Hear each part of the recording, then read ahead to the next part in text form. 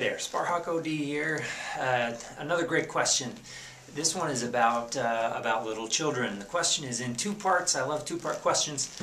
Number one, how do you do an eye exam on a little child? I'm talking about a young child, 18 months old, 3 years old, 4 years old, and what am I actually looking for? So, let's reverse that. What are we actually looking for when we do an exam on such a young child?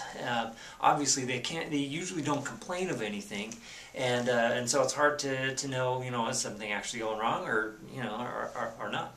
There's a few things that, one of them is, we want to know how their eyes are tracking or how they're turning. Does one eye move without the other eye moving? Do they have a crossed eye? Does one eye, really flip out to the outside or something like that? Those are obvious things that you'd notice. Number two, we want to know if there's a really high refractive error. In other words, is there a lot of astigmatism? Is there a lot of farsightedness, a lot of nearsightedness? We're talking about the big numbers.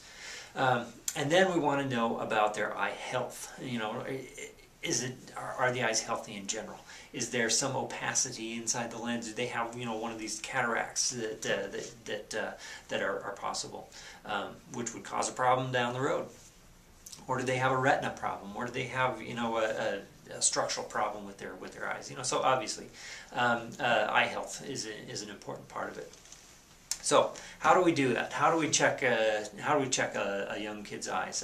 It's based usually, overwhelmingly, mostly on the cooperation of the child. Of course, every kid is different. A 2-year-old is going to be bouncing off the walls sometimes, but even some 2-year-olds are very cooperative. An 18-month-old, a 1-year-old, someone who's 3 or 4, they're all different. But in general, at the very minimum, there's a few things I look at. First thing, I introduce them to something called All of My Lights, and this one, of course, just a pen light, just a shining light. I'm going to check their pupil reactions. I'm going to shine the light and have them follow it, or I'll find something else to have them follow so I can see how their eyes look. Just mostly something that really catches their attention, and I can move it around and look at them and observe them. Another thing I use is the ophthalmoscope. Everybody's seen one of these. This is the thing that all kinds of physicians look into, and they shine it in there and they try to look inside your eyes with. That is a pretty useful tool. I can step back from a child, turn this on and with a bigger light and shine it right at them like that, and look at the reflex. I can look at the reflex right through there.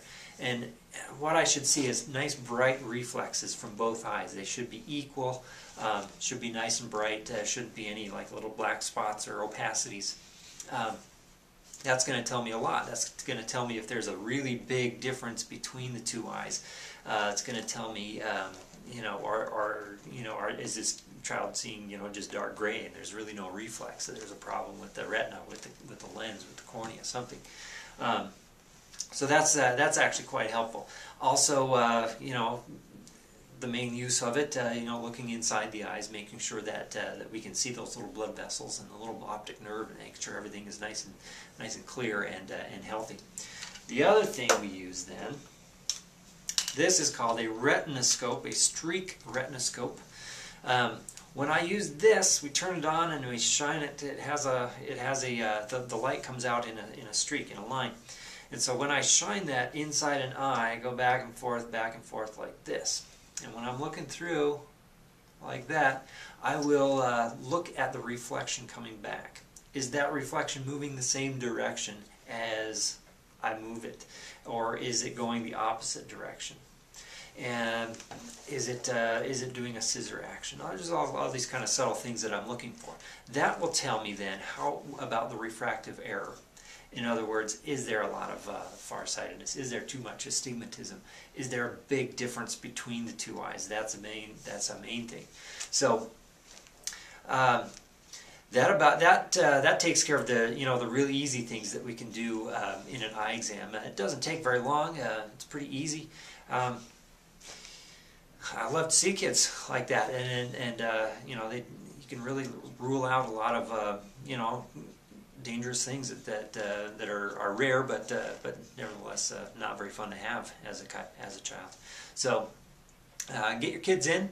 Get one of these little, you know, short eye exam. Obviously, we're not going to put the 4-opter in front of your 18-month-old child and say, you know, which one is better, 1, 2, 1, 2. Come on, work with me. But you know, we can tell a lot about your child's eyes and really give some peace of mind. So let me know what you want to know, and I will sure to make a video to answer your questions.